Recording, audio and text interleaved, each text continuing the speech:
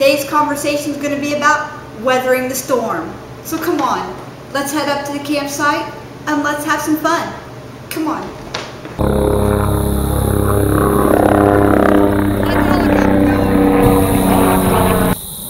Okay, so I thought I found remote.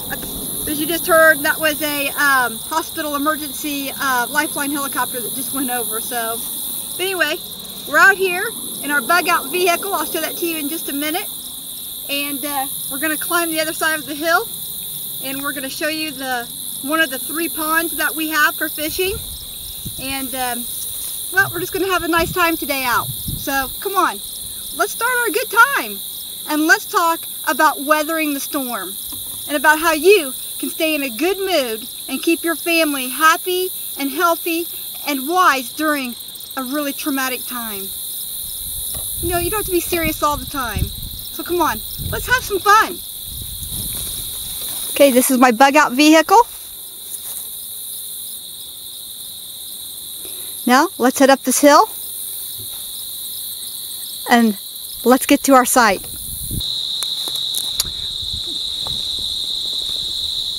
Wow, this is just absolutely stunning. You can see one of the ponds here behind me. I'm on one of the paths actually that came up that hill. You can see it leads right down here to some excellent fishing. You want to be sure when you're out someplace like this, you want to be sure and stay hydrated. I think that's really important, especially since I'm wearing black. Okay, so we're out here today. What we want to do is we want to talk about weathering the storm. Now, when there is an SHTF situation, meaning shit hits the fan, we'll just call it crap hits the fan, for those of us who know that I'm ordained. So there's some words I probably shouldn't be saying on camera. But you really, for your family's sake, you adults and you older teenagers, you really need to learn 6 or 7 details. I've got 7 of them outlined here.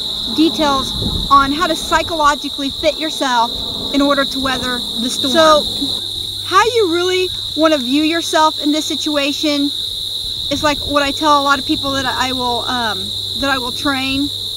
A lot of people who have military training understand this. Is you have to, in the very beginning, you have to control your thought process. And one of those thought processes is, well, imagine like one of the trees around here, like one of these trees back here.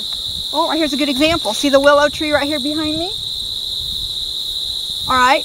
Well, that tree's very bendable. And the reason why it has survived out here at this pond for so long, and you don't see very many trees around it, just some trees that are up next to it. See the little family of trees around that one? It's because the willow will give and bend in the storm, but it doesn't break. And you need to set some deep roots. You need to be pliable enough and adjustable enough that you can make your situation work for you. You need to adjust to your situation, just like that willow tree. That's the perfect example right there behind me on the pond. And you know, the other trees follow suit. The willow tree is the first tree to reach water. Its roots will travel a longer distance than any other tree to get to water. So you have to be like the willow tree. An oak tree or a maple tree, for example, they're the first to break in the storm. You're always going around your yard when you're out mowing and you're picking up limbs from the maple trees and the oak trees and stuff. Because they're so hard and hardcore, they won't bend. So you have to learn to bend your thoughts in your mind in order to adjust. And this is very important, and that right there was the best example, parable almost like, that I could think of to help you to understand how to adjust to your environment. Very important, okay? And I'm sorry about the sunglasses today. It is very sunny here. I've got the view of a beautiful barn from here, a beautiful gray barn. I'm going to show that to you in just a second.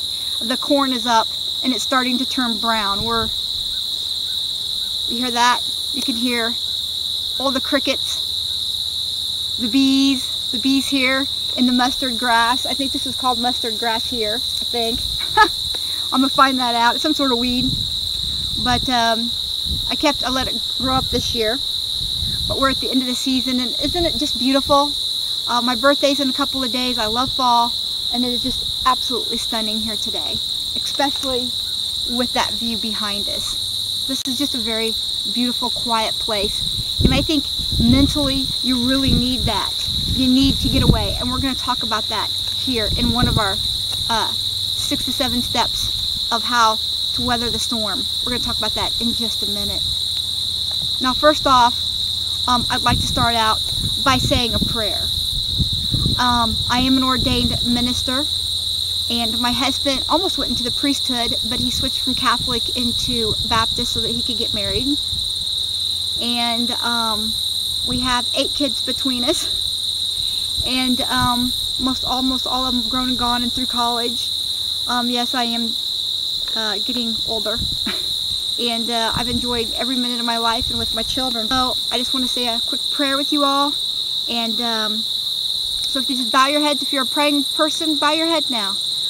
This is one of the things that you need to weather the storm. You need to get spiritual. So, so for me, I need this, and I'm hoping that you'll bow heads with me in a quick prayer as well. Dear Heavenly Father, we just want to thank you for this wonderful, peaceful day that you've allowed us out here. The beautiful view that we have, the sunshine and the clouds in the sky are just tremendous today. They're just like a wispy will of the clouds today. And of the bees and how things progress in nature and how you made that, Lord. Lord, you made this. And we're just totally stunned by it every day. And please, Lord, help us not to get so busy that we forget about the things that you've given us that will give us peace in our daily lives. Right there above you, right there are 2 butterflies playing. I hope they come up here behind me so you can see them. Up here is a hawk. Wow. You know, I mean, this is just absolutely breathtaking. And I mean, this is no Montana, okay? We're in central Indiana. This is no Montana. But you can still find the joy in it. And Lord, you know, just help my friends out there. Help them keep a calm today. Help them through their troubles, and just help them understand the joy that you have to give them, even during their tough times, that you will be there for us. And I pray this in Jesus' name, and to help give the world some peace, so that we can relax our minds and we can go about our day as you would have us. Stay on your path, Lord. In Jesus' name I pray this. Amen. All right, so let's talk about weathering the storm. You know, we talked about the willow tree and how you have to bend with your environment and your situation. Different people will be in different situations. We have to bend, and as a family leaders, we have to be prepared to do this. You have to be prepared. So you need to start practicing that every day. You need to bend towards the day and your troubles and what's bothering you. And like I said, you can do this through prayer. Exciting, just the perfect breeze. I'm so excited today. I hope you are too. I pray that you are. And you know, leave a comment below and let me know what you did this week that just really lifted you up. I'd love to hear from you. You know, what you do to weather the storm. I'd love to hear from you. I really would. You know, after a disaster or a crisis situation, the first thing that you need to do is you need to gather your family up in prayer. If you're a spiritual person, by all means, whatever your religion, gather your family up in prayer if that's how you feel about it. The first thing you all want to do is you need to sit down as a family and even as an individual in quiet time, and you need to acknowledge your feelings. Okay, men and women, it doesn't matter whether you show these feelings or not. It'd be nice to show your family that you want to be strong for your family during a crisis. You don't want to show weakness, right? All right. Well, in this situation, that's hard to do because you want to be strong for your family. But actually showing that you have feelings might help your older son or daughter come out, or your wife come out and say, yeah, you know what? I'm feeling bad today. You know, you've got to be able to have someone, at least one person in your group that you can turn to that you know will help you through it, even in a private way. But if you can do this as a family, it's even better. You want to help each other through it. And if you can get together even as a group with like-minded people, start that process now. You got to stop beating yourself up when a crisis happens. You know, you don't want to say things like, because beating yourself up, it's not helping you any. You know, is it helping the situation? Absolutely not. It's absolutely not helping the situation. Being happy inside of the situation and finding some solace in it, that's what's going to help you get through this. Okay? Now let's talk about losing family members. Let's say a tornado went through and wiped out my house. I could possibly lose my husband or family members. Ladies, you're going to have to be strong. Men, children, you're going to have to be strong. There's a time for mourning. It says so in the Bible. There's a time for mourning. There's a time for living. There's a time for fun. There's a time for work. There's a time for all of these things. There's a time to let your feelings out. This might be a good first step. Let those feelings out. Don't beat yourself up over what happened. Don't ask the hows and whys did this happen, because that's just not going to help you any. You need to get past it. Because we know losing your home and losing a member of your family or your entire family. And I've done this with cancer in my family. It's not easy. It will be one of the toughest things that you go through. But with family and help and friends and starting to do these steps in advance and learning how to adjust your psyche ahead of time, it's very, very important. Number 2 on the list, erase all blame, okay? Quit blaming the mortgage company that you lost your house. People blame you got in that car accident. Don't blame the old man that was sitting at the stop sign too long. You're the one that read the red light. You're the one that ran the red light, okay? People play the blame game because it makes themselves feel better. Stop it. Absolutely stop. Right there, stop. Quit blaming yourself. Quit blaming others. It's time to move on to step 3. Okay, I don't even want to hear about step 2. Quit blaming everybody else for your troubles and step forward and say, I should make a difference in my own life because nobody else is here that's going to do it. I got to make the changes for my family because there's nobody else here that's going to do it. Okay, step up to the plate.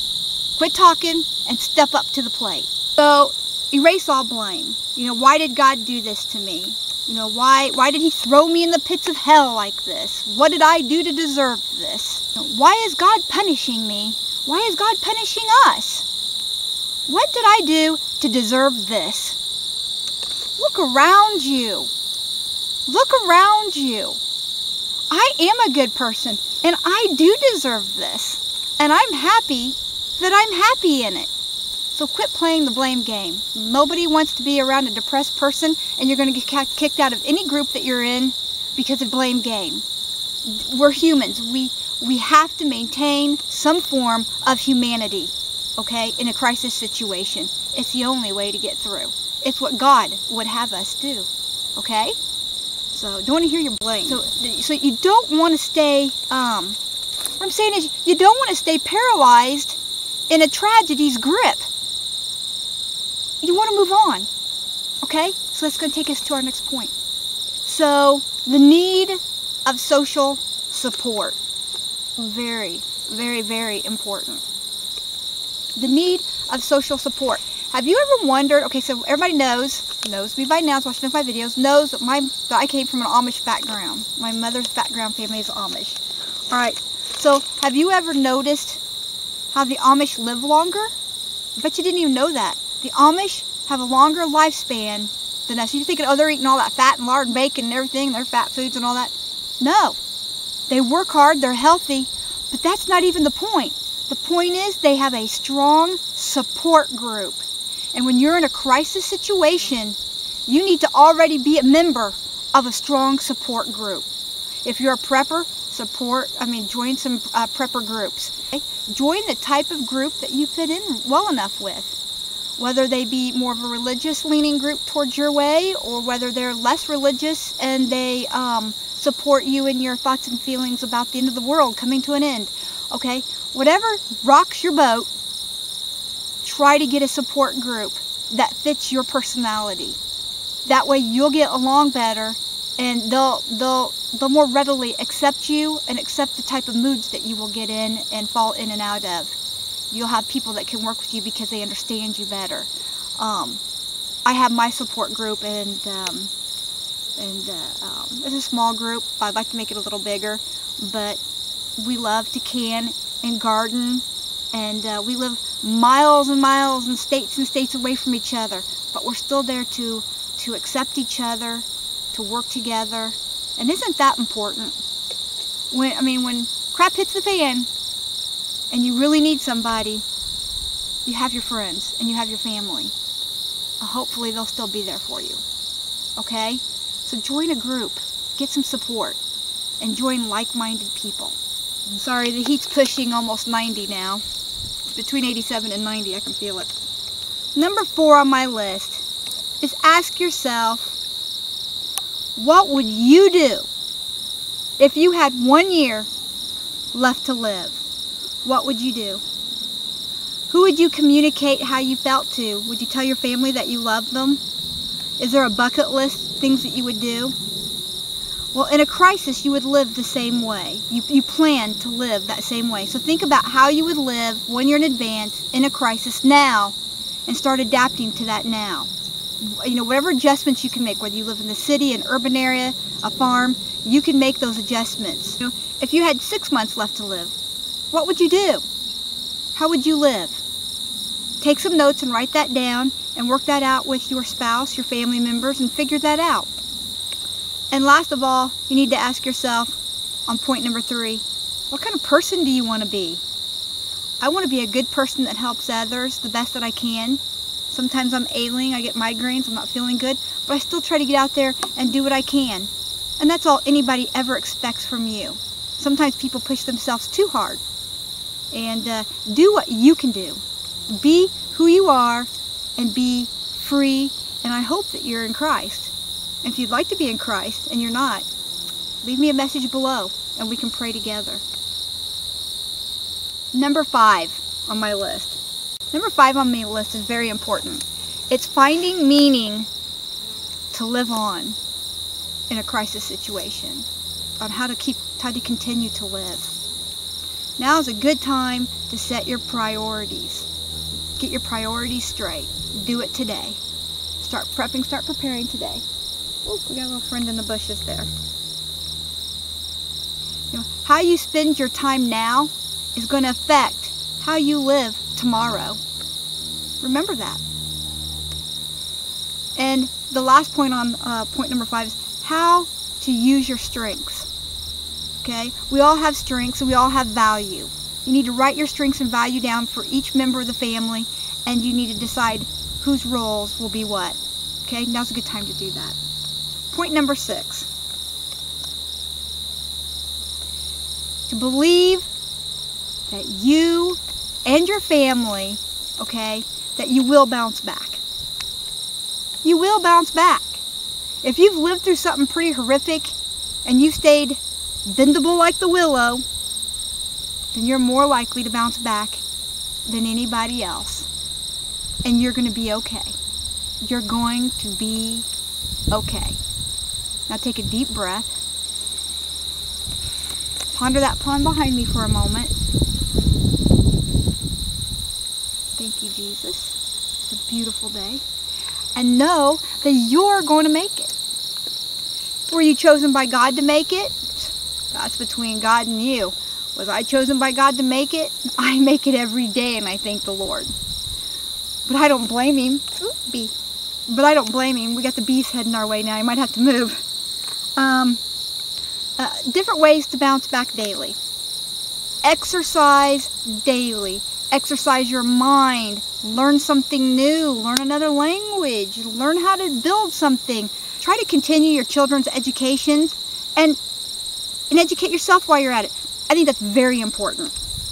Because, an education is still, you may not think it's a priority, but it is. Only except you just adjust what they're learning. They need to learn how to milk a cow. You better teach them how to learn to milk a cow. Because you may not always be around. There's still farming accidents. There's still car accidents. There's still the bombs could go off. You could live your day thinking about that. Just slowly prepare every day without worrying about it. And you'll be prepared. You don't have to rush out and can everything under the sun like I do. Up there. Okay. No, you don't have to do that. You can stock up slowly and gradually. Don't spend all your paychecks on it. don't have your family suffer and go without so that you can have later. You want to do that a little bit, but you got to have fun now. You're alive now. Enjoy life now. God gave you this life to enjoy it. Thank you, Jesus. Enjoy it. Okay? Just do it. It's yours. Go for it. I hope if you get anything out of this video, that you'll enjoy life a little more than you are right now. This is to those who aren't. Okay. So you want to challenge yourself every day. Positive thinking is important. If you start losing that positive thinking, turn to the group leader. Turn to someone that you trust. Like we discussed in part 1. What is that? We got a little animal there. You know, just learn to cope better on your day-to-day situation, and you'll cope better now. I got a little animal here. I hear you, little animal. Okay, so on number 7, apparently the animals like hearing me talk. Hello. Okay, a little ground squirrel here. So on number 1, and this is very important, and then we're going to go, connect with your spiritual side. That's my number 1 point. I made it number 7 on the list, but it's still number 1 point. You must connect with your spiritual side to get through any type of crisis. It's very important. Take time, like I said before, to appreciate all of this. Look up at night at a star-studded sky and know that you're alive and that God loves you. It's very important to tell yourself this, for your family to know this. It's very important. Turn to your family pet. Know that your family pet still needs attention and love. He's there protecting you, and they're very much part of the family. And animals can detect when you're depressed, and they can also get depressed. So don't let that happen. You're going to need your dog. You're going to need your cat. You're going to need your family pets. Your kids will need them. Your farm animals. You have some favorite music, then by all means, listen to your favorite music. If you're in a bug out situation, you might not want to listen to it too loud. Just like you don't want to put up a signal fire. But you know what? It's okay.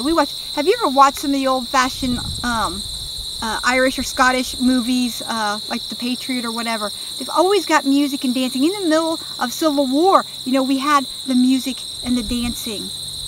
To celebrate is a very important part of being alive. Celebrate your birthday. Celebrate your anniversary. Don't forget your spouse in all of this. Let them know that you love them. Bugging out situation can be very hard, but if you're just making a go of it on a little homestead farm or whatever, very important that we all work together and be positive and support one another. And I'm here to support you, so let's end this in a prayer, shall we? Let's bow our heads and let's thank God for giving us this opportunity to share with one another and to learn from one another and to be in the spirit of this wonderful earth. Okay? Dear Heavenly Father, we just want to thank you for us gathering here today and for allowing us to come together under these circumstances and helping us to learn from one another. We want to thank you for the peace that you've brought us and everything that you've done for us. Bless us, nourish us, and keep us for Christ's sake. Amen. So come back and join us on our next video, because I'm going to teach you we're going to head back to the house for a few minutes, and I'm going to teach you how to make my chicken taco pie. And it is absolutely delicious. You can make this with any of your stores from your bug out stores, your storage stores, and you can use freeze-dried food or dehydrated foods for this. I use fresh because it's what I had on hand in the kitchen, but it's absolutely delicious, and I can't wait for you to join me. So this is Chef and Builder Janie Pendleton out here in my favorite secret little spot on our land out here, and I hope you've enjoyed the Weathering the Storm video that I've just brought you, and I hope that this inspires you to go out and just do the things that you need to do and to bend like the willow. Beautiful, isn't it? God bless.